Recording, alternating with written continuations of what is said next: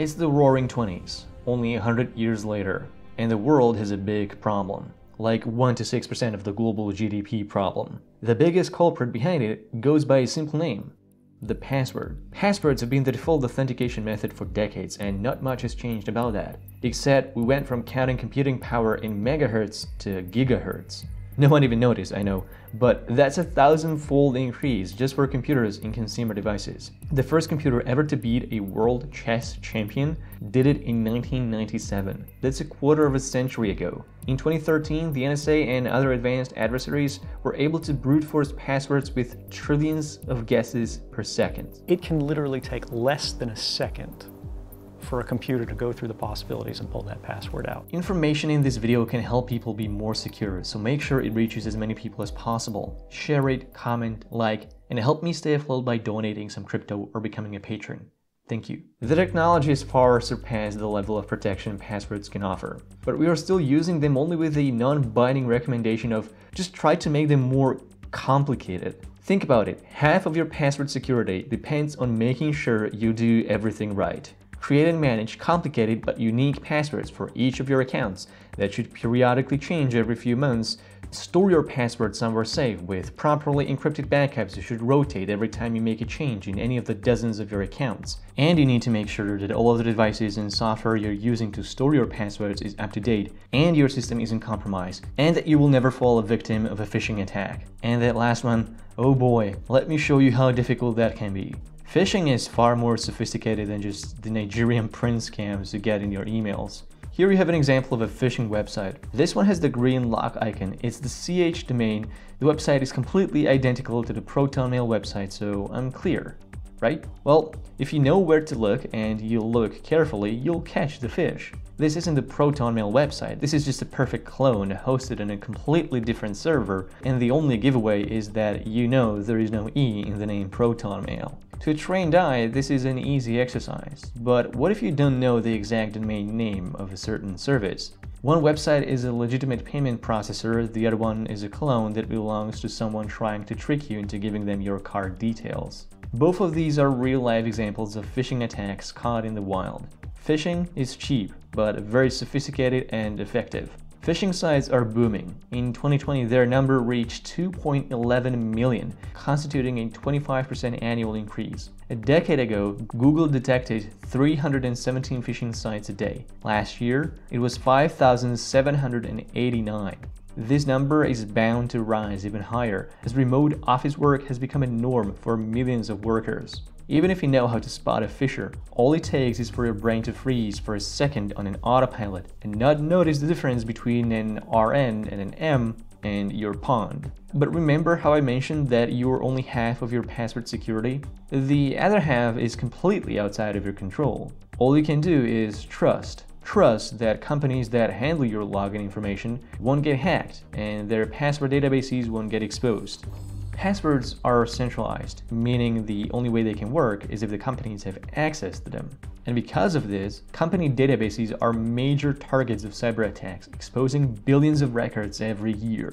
80% of hacking-related data breaches involve compromising passwords. Organized campaigns aren't the only way your passwords can get stolen. Internal errors often lead to even more dramatic exposures. Facebook used to store passwords of 500 million users in plain text, accessible to Facebook employees or anyone with access to the database. The fact that Facebook didn't follow the most basic standards of securing passwords before storing them isn't even the biggest story.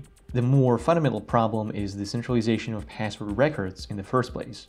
The most a company with a centralized password database can offer you is to hash them. Hashing is a one-way function of encrypting data, which is a problem because the same input will always produce the same hash output. Hence the reason brute forcing and dictionary attacks work. But hashing doesn't address the issue of password centralization at all. Any password recovery mechanism is susceptible to social engineering, a hacking practice where adversaries try to trick you or employees of a company to give them access into your account. Recovery questions like "what's your mother's maiden name" are a complete joke that pretends open source intelligence is not a thing. 65% of people still reuse passwords for multiple or all of their accounts, and it seems like no amount of security education is going to change that. Managing passwords sucks, The potential for error and disaster scenarios of losing access into your login information are a constant headache. Password logins yield a 56% success rate, and up to a third of users go through a password reset process in the first few weeks since registering. Passwords are inconvenient, so people try to make them convenient. For the level of our technological progress, passwords are completely outdated. It's impossible to resurrect them. Passwords are inherently insecure. So what's the solution? It's simple: we kill the password. Seriously, the future is passwordless. The best way to avoid getting hacked is to have nothing to hack. Passwordless is the only way out of this cybersecurity abyss. But wait, what are we gonna use to log into our accounts? Biometric security? No, that's not a solution. The real solution is decentralization of authenticators, in this case, replacing passwords with public key cryptography. In simple terms, the mechanism of public key authentication works in opposite to passwords. When you register with a password for an online service, the server asks you to send in your authentication. With public key cryptography, it works in reverse. The online service verifies that you hold the authentication on your device, and it is you who is requesting that the website is legitimate. This is done in a mathematically robust way that is impossible to crack with human technology. Most importantly, your authenticator never leaves your device, ever. This mechanism was introduced into FIDO, Fast Identity Online, a collection of open protocols for second-factor authentication technologies such as biometrics, Bluetooth Low Energy, near-field communication, or even USB security tokens like this one. All FIDO protocols are based on public key cryptography so that no matter what implementation, the standard is always the same. The latest FIDO protocols enable passwordless logins. It actually increases your account security if you completely abandon passwords and trust these FIDO security tokens. So how does it actually work? Suppose you have a FIDO authenticator like a USB security token and you want to register it with a website. When you're presented by, let's say, plugging it in, the FIDO device will mint a unique key pair for this particular website and this particular account. The key pair contains a public key and a private key. The public key is sent to the website with a handle, while private key stays locked inside your FIDO security token. The key handle contains unique information about the website you're registering with and is used to identify with the correct key on your FIDO token when logging in. This origin information about the website is crucial for future authentication, because next time you try to log in, the website will send you a challenge. This account is associated with a public key and a key handle. Provide a signature to validate your identity. That's when you present your authenticator with an interestingly user-friendly experience. Just gently finger it and let the magic happen. The FIDO token first verifies whether the provided key handle actually matches the key identity on the token. The match has to correspond to the origin website with a particular account on the origin FIDO token. If any of these points doesn't match, the FIDO token refuses to accept the challenge. If you're on a phishing website, signature won't happen. If you're on a different account, signature won't happen. If you present a different FIDO security token, signature won't happen. But if everything matches perfectly, the FIDO security key signs the challenge with the private key from the origin key pair and sends the signature back to the website, which verifies it with the stored public key and logs the user in. And that's it. Now you have an unnecessary understanding of public key cryptography on USB security tokens. You don't need to know any of this information to use FIDO protocols. The whole registration process involves just 2 steps. Request second-factor authentication and present your key. Login is the same. Just present your key and that's it. Implementation of FIDO protocols isn't limited to just USB security tokens. This can happen natively on any device, including phones and laptops. Both Android and iOS implementations are in development, and once they are done, you'll be able to log in into apps, websites, or authenticate services with on-device parameters. While hardware authentication like the one with USB security tokens will remain the king, even OS-level implementation is better than using passwords. All FIDO protocols are resistant to phishing attacks. Because key pairs are unique for each online service and associated account, if an attacker creates a clone on a different domain, no matter how similar it looks to the human eye, it will generate a completely different origin and FIDO will reject their challenge.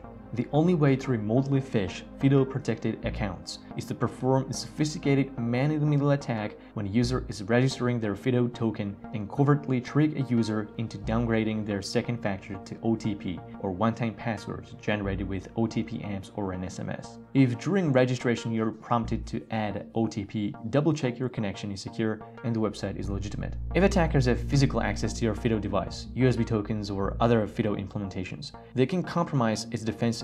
So if you lose your FIDO device, be sure to remove it from your accounts. As I mentioned before, the most amazing feature of the latest FIDO protocol, called FIDO2, is the possibility of passwordless logins. Because FIDO2 devices remember account ID on every online service, you'd only need to present your key when signing in. FIDO2 will maintain the same security level of your account even if there is no password. The technology is clearly there. Sites that do not support it are lagging behind. While many companies develop FIDO security tokens, no company owns it. It's an open protocol that everyone can benefit from. FIDO has a massive support behind it. Companies like Google or Samsung have been supporting it from its very beginnings, way before Amazon or Apple followed. Firefox and Chromium browsers have the widest support, with Windows, Android, and Linux taking the lead. There is a website called 2FA Directory that lists plenty of online services to check whether or not they support two-factor authentication. You can easily search a service to see if it supports hardware tokens. If you search for U2F, you'll get a list of all online services that support FIDO Universal Second Factor Protocol. Not all hardware keys are created equal. I'd recommend the ones with open source hardware and firmware and third-party auditing. Yubico is popular, but their keys are not open, which means you have to trust the firmware they sell you. NitroKey and SoloKey are both open source and open hardware, and by all accounts, NitroKey takes the lead in the most secure and privacy-friendly experience to obtain FIDO USB keys. Passwords have caused way too much damage, so share this video as much as you can so that more people are aware of much more secure solutions. Like and comment, donate some crypto, or become a patron. Thank you.